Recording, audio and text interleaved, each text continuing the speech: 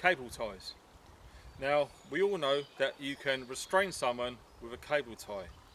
Now, what's not commonly known is how to get out of them without anything at all. Alright? A nice little tip which could save you. Alright?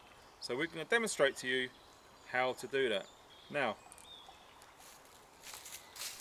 it's just a bog standard cable tie. Yes, I am aware that you can get metal lined ones which you can't do this, but these will work on a bog standard cable tie.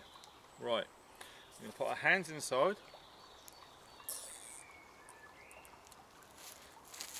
put the cable tie on there nice and tight. Alright, you can't get out of it. I feel like they're one of these like Paul Daniels sort of magician shows, but your cable tie is there. This is how I do it, okay? First things first, put your hands together, your fingertips, pull them together, make a fist, alright, like that. Now all you're going to do is you're going to pull the whole thing with your arms out like this towards your chest and outwards. So it goes like this, straight back, pull out and then back.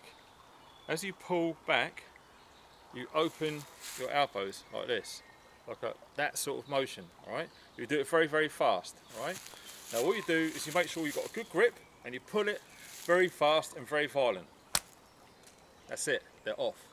Now the important thing to note is as you pull in, you open them like this and it just pings straight off, as you can see.